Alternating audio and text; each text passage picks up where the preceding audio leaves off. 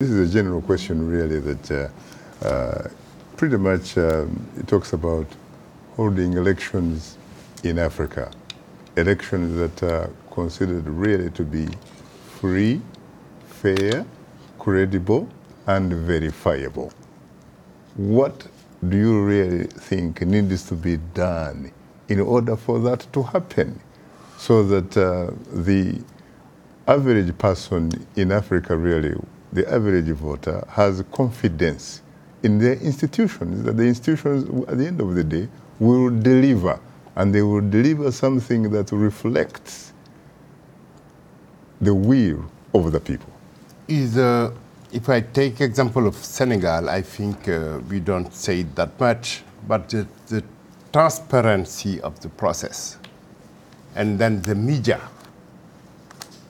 Because in Senegal, I remember when Abdou Diouf lost the power in 2000, the day of the elections, whatever result was published in the local bureau, local radios, everybody has the right to put it on the air and publish it.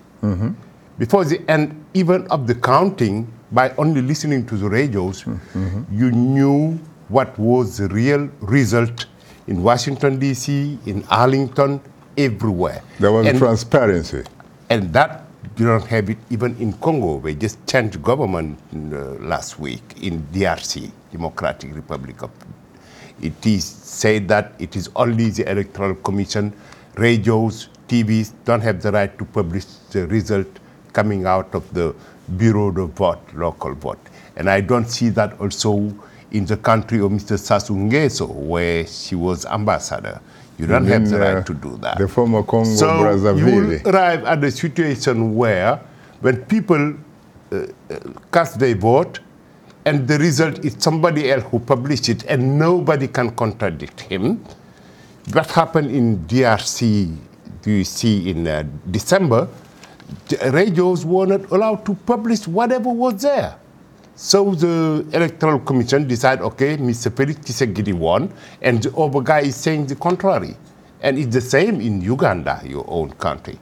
You don't have the right, the local radios, private radios, and papers to publish how people voted in Kampala or in any other city, Entebbe, because there is a guy there for 33 years and he wants to stay there. There is no transparency in holding election in most of African countries.